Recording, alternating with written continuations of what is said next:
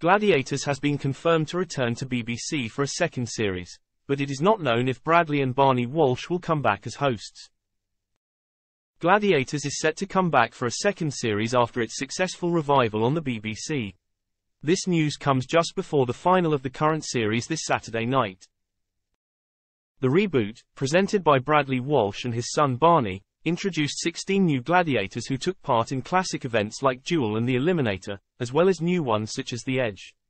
The current team includes gladiators Sabre, Legend, Nitro, Diamond, Phantom, Athena, Bionic, Fire, Giant, Dynamite, Viper, Electro, Apollo, Comet, Steel and Fury.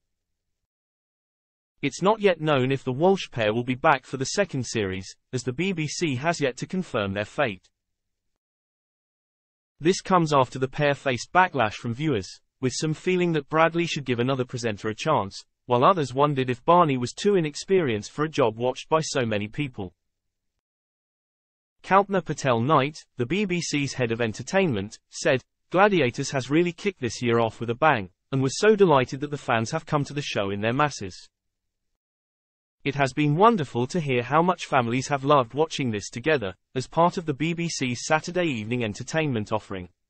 We can't wait for more action from the Gladiators." Dan Baldwin, managing director for production company Hungry Bear Media, added, "It's no exaggeration to say that the response to Gladiators has been phenomenal. The episodes have been packed with nail-biting drama, thrilling action and huge emotion.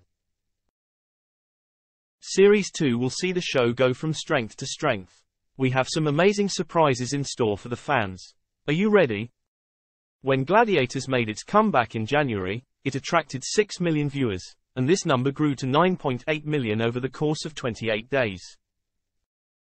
The final episode of Gladiators will be aired on BBC One this Saturday at 5:50 p.m.